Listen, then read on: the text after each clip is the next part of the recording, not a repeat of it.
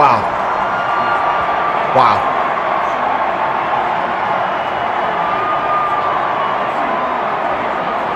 Y'all hear the crowd erupt, man. Prayers for Donald Trump, man. Prayers for his family, his team, his campaign. Man. The corrupt system, the corrupt matrix, the scam that we live in, man.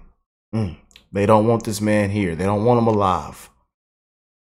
Prayers for Donald Trump, you guys. USA! USA! USA! USA!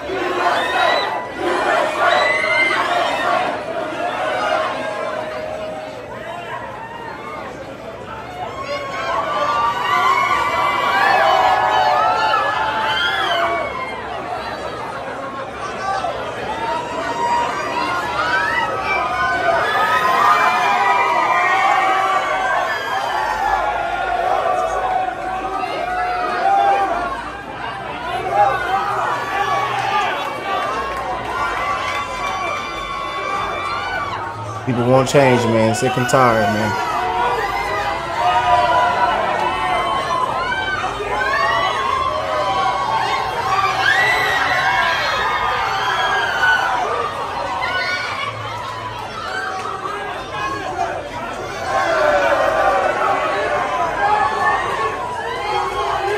Four more years. Yes, sir.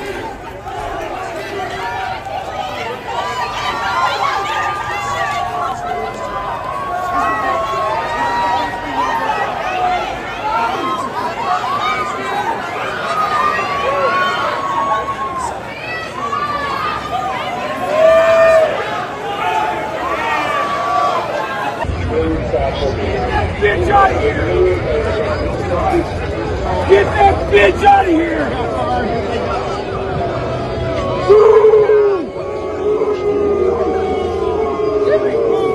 They want Tampon Timmy out of there.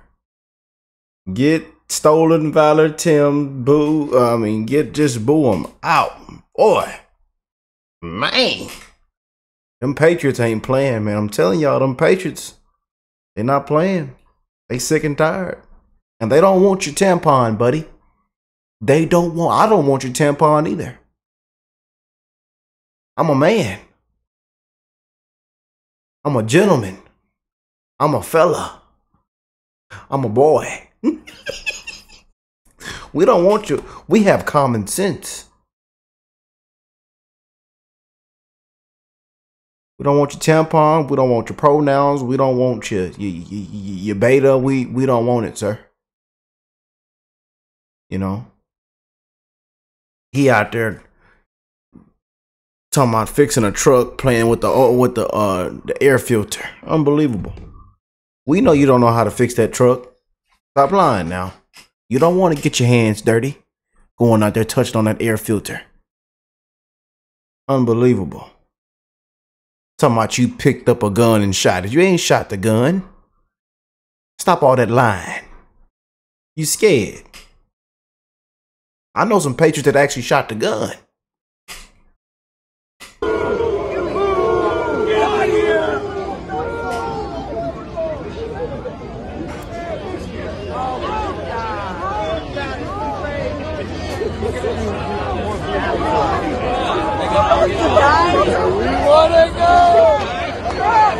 Tim Walz didn't like the energy he was getting and the validation he was seeking.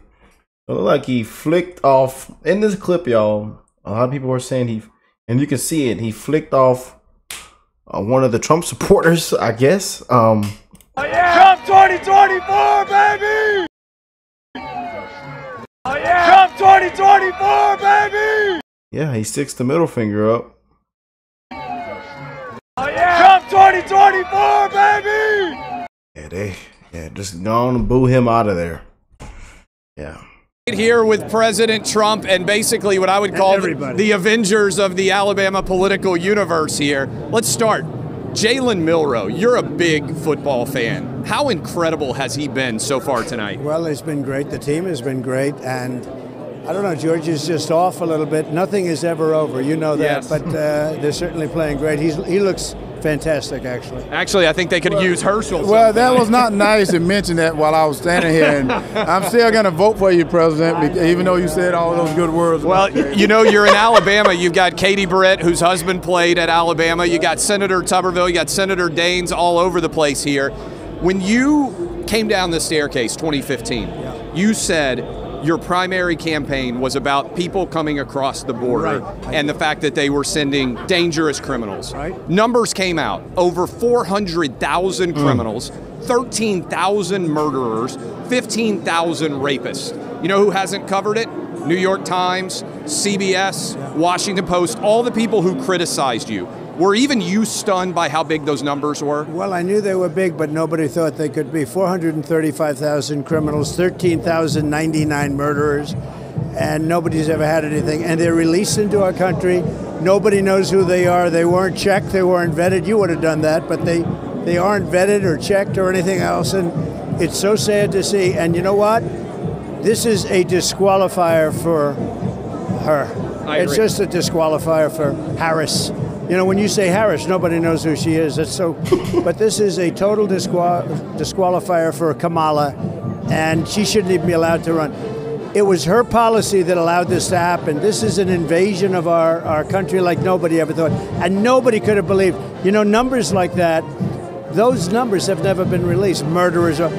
Somebody in there said, we got to release them because it's going to destroy our country. How they got released is, in a way, it's a miracle, because they've never been released. Think of it, 13,099 murderers, and these are convicted killers, and they're now roaming around our fields, our streets, our cities, our towns, and it's going to be trouble for a long time, and it's all because of Kamala. She is the worst border czar. She said she's not a border czar, but she was in charge of the border no matter how you want it. And then I see her the other night, it was a disgrace. I see her the other night, and she's up there saying what she's going to do. And you just say one thing to her, why didn't she do it? To me, that's the phrase, why didn't she do it? So it's disgraceful. Nobody's ever seen anything like it. There's no country in the world where that could have taken place. She's asking for a promotion now, and she's failed at everything she's done. I'm sure you saw the ad she ran saying that she would fix the border. It maybe is the most dishonest ad any politician's ever run. Well, she's a very dishonest person. She said she worked at McDonald's. It turned out to be a lie. You know, that's a simple little thing, but it's almost better than a big, complex web. She said she worked at McDonald's at the French fry. Oh, it was so tough. She never worked there. She lies, and what she's lied about really is the border. She had nothing to do with it. She actually hurt the Border Patrol. Every Border Patrol agent has supported me, and they said I had the best border. We had the best border we've ever had. 4 years ago, we had the best border we've ever had. Now we have the worst border, I think, in the history of the world. There's never been a border like this. Tuesday, J.D. Vance is going to take on Tim Walz in the vice presidential debate. I don't know if you saw it, but Tim Walz said Democrats have taken back football from Republicans. This stadium, I saw him put you on the Jumbotron. I would dispute that pretty aggressively. How do you think JD's going to do, and what do you think about the argument from Tim Walz that Democrats are the ones who are football fans? Well, first of all, I don't know if you saw it, but he was at Michigan today. I did see that. He got booed out of the stadium. Yes. And if you saw the hand that we got, it was a little bit different, wouldn't you say? No, he's this guy. That was a big mistake. I think it was a big mistake. Now, we'll see what happens on November 5th. I think it's going to be the most important day in the history of our country. That's going to be the biggest election we've ever had because our country's going bad. They have, you know, I used to say they are destroying. They've destroyed our country, and we're going to bring it back. Today we had kids, Alabama, Georgia. We gave them a Kamala hat and a Trump hat like they do when they decide when they're recruits. Everybody we asked was putting on the Trump hat. I think you're going to kill it with young kids, college kids, in a way that you haven't before. Do you feel that momentum? Well, we see it, and we see where we're way up with young people and generally Republicans, including me. And the last time I was okay, but I wasn't great. We're up by like 30 points with the young people, so that's an honor. Look, they see what happens. They're very smart, and look at the way she berated them. She said they're not smart. They're much smarter than her, I'll be honest, but I think we're going to do really well. There's an energy We did great in 2016. We frankly did better in 2020. The most votes ever gotten by a sitting president by far. There has never been energy like there is now.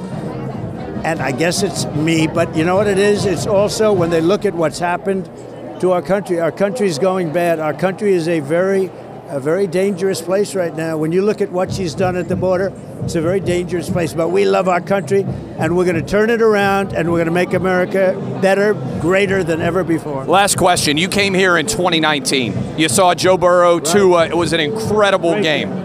For someone who has never been to a big college football game, Alabama all over the SEC, what are they missing? What's incredible about it? Well, I've always heard the expression big-time college football. And I guess, you know, NFL is great, but we have 125,000 people today. You have Herschel standing right behind. You talk about, you know, they did ballads to Herschel, the Ballad of Herschel. Yes. Nobody like Herschel. But big-time college football is as big as the NFL. I mean, some people want to watch that as opposed to the NFL. And I don't know what they're doing with the kickoff return in the NFL. It's a mess. And I don't want to get involved in controversy, of course. But Man, that kickoff is ridiculous, man.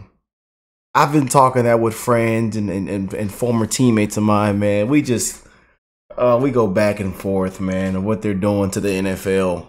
Oh. And it's like it's not even football anymore, man. Come on now. You know, they got new rules every single year. You know. A gladiator sport, man. A rough sport. Let's play football. You know. Y'all know I played football my whole life, man. I just retired a couple years ago in college, man. You know. And I enjoy football, man. I thought I was going to the NFL, you know, but man, they have new rules every single year, man. It's crazy. It looks so bad, and I noticed they haven't done that in college, and they shouldn't do it, and I think the NFL should go back. I mean, maybe it's a little more dangerous. I doubt it's any more dangerous. It is, you know, it's football. I think they made it terrible. Simple. It's football, man. It's football. Mistake in doing that, but you look at this, they haven't. It was the first thing I was looking at. I said, have they done it? They haven't. It looks so strange. And you don't take something that's working and change it. But this is really big-time football, and it's great to see. I know I said last question, but Tom Brady's a friend of yours. He's calling games for Fox Sports now. How do you think he's done in the booth? I think he's done really well, and I think he's going to do well, and he's a winner, and he's a champion, and you know, has a lot of people that are jealous of him, so they're always going to say, no matter how well he does, they'll say as negative as they can, but I think he's doing fantastically well. Well, you're going to do fantastic, a little over 35 days. We know you're going to win. I know Katie Britt. I know Senator Daines from Montana, Herschel Walker. Everybody's out there rooting for you, sir. Appreciate the time. Thank you very much, Brad. Thank you. Thank you.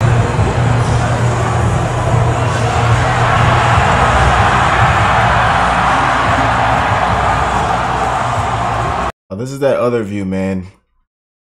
When they showed Trump, wow, just that crowd, man. This should give you guys chills, man.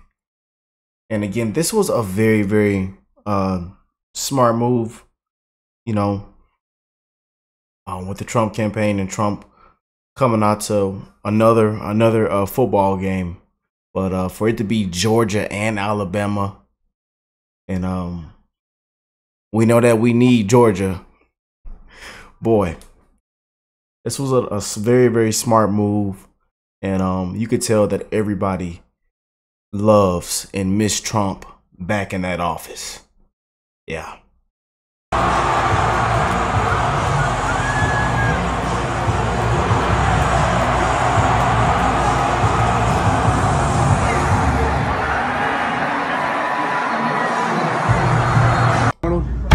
Beta Theta Pi at the University of Alabama, and it's not an easy decision, but I will be voting for Donald J. Trump.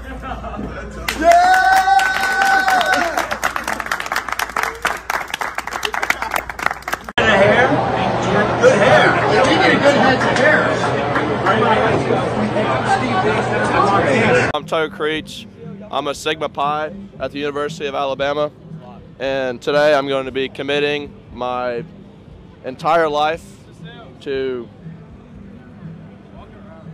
fuck Kamala, Trump 2024. Yeah, that Gen Z is something else, man. Huh? Yeah, and y'all know I'm a part of Gen Z, so yeah, y'all know I be telling y'all I don't be claiming my my generation, man, because a lot of them are woke or they have no idea what's going on. They're brainwashed by the mainstream media, the fake news, the enemy of the people. They haven't done their research. They don't know what kind of corrupt scam of a matrix that we live in. But boy, man, we've seen a lot from Gen Z during this football game. This is the difference for her.